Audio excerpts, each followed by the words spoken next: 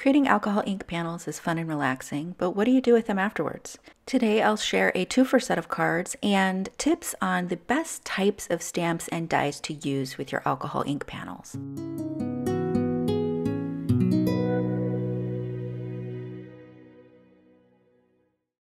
I have a 5.5 by 8.5 piece of Kirkland glossy photo paper, and I'm using the back side here. The front of the paper is porous and designed to absorb the ink, so you don't want to use the front. I've dropped on a little bit of rubbing alcohol and also some artist marker refills here. This is Caribbean Sky. Using alcohol marker refills is a great way to stretch your supplies and use them for more than one thing, so it's something I definitely like to do. I also have a greater range of colors with my marker refills than I do with alcohol inks. Here I have just a cupcake pedestal, and I actually just use this to take my photos of my cards. I prop up my cards on this. Happened to be on my desk because I had recently taken photos, so I'm just going to put a little bit of alcohol in that so that I can draw it up in a pipette and add that to my card here. Of course, you can also use alcohol ink blending solution, though I find the rubbing alcohol to be more cost effective. So using the alcohol ink and blending solution is going to help to kind of thin out your alcohol inks. You can get them to move a little more freely on the paper, a little bit like a wet on wet technique with watercolor. You're going to see your pigments move more if the water is wet. So I like to use the alcohol in this way to get a lighter, more wispy look. I use the lowest setting on my embossing heat tool in order to move the pigments around, but you could also use an air puffer. As always, all of the supplies used will be listed in the description down below. Here I'm adding sea glass, and I typically will limit the palette to only 3 colors so that I lessen the chance of making brown or too much mixing of colors. Things just get a little bit overwhelming. I also like to leave a lot of white space. This video is part of the Altenew 7-year anniversary blog hop. There are tons of sponsors and prizes. Leave a comment on my blog post to enter the giveaway, and be sure to like and subscribe while you're in the description down below.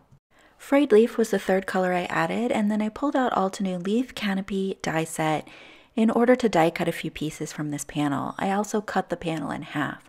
The reason I specifically chose leaf canopy is because the leaves on this are very simple in shape and open, not only on the die set, but also on the stamp set. When you're working with an alcohol ink panel, it can be very busy. Even your wispy areas can be super busy with the combination of colors and the texture that you have on the piece. So a good tip is to choose stamps and dies that have wide open spaces that aren't going to compete with the alcohol panel.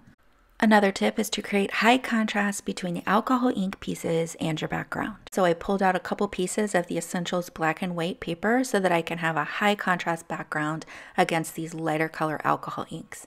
Now this die cut was a little boring. It only had the blue on it. So to add more color, you could do a couple things. You could actually go ahead and put some alcohol ink on your glass mat and pick it up with a water brush like I'm doing.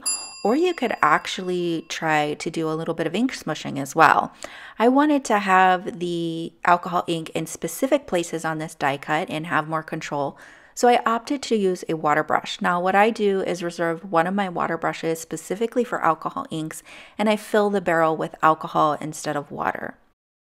After the alcohol ink is completely dry, I put a little temporary adhesive on the back of the die cuts so that I could adhere it to my MISTI.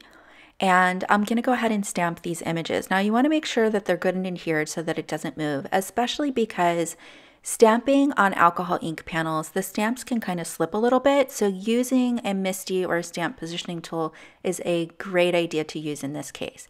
Now here you can see I'm stamping with Obsidian pigment ink. If you stamp with pigment ink, you'll need to heat emboss it after stamping because the ink won't dry fast at all, and it's very likely you're going to smear the ink. The heat embossing will trap the ink and make it permanent. Otherwise, I would recommend an archival ink or even a stays-on ink on top of your non-porous surfaces like this. Here's the finished card, and I have to say the most difficult part of this card was deciding which black and white paper to use. I wanted to use all of them. So I added a few enamel dots, and then I also created a very simple sentiment with the uppercase bold alphabet dies. Another tip to choose stamps to use on your alcohol ink panels is to stick with simple shapes. So these are simple leaves that are made up of very simple dots. Now this isn't wide open, but because there's enough space in between those simple dots, You can see a little bit of the alcohol ink panel through the stamped image without it looking cluttered and overwhelming. The high contrast black dots make these leaf clusters easily identifiable as an image and also separate them from the light colored alcohol ink background.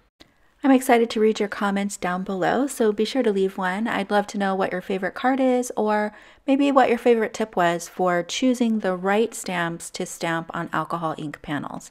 Thanks so much for joining me today. Be sure to leave a comment on my blog too to enter to win the Altenew giveaway, and I'll see you soon with more inspiration.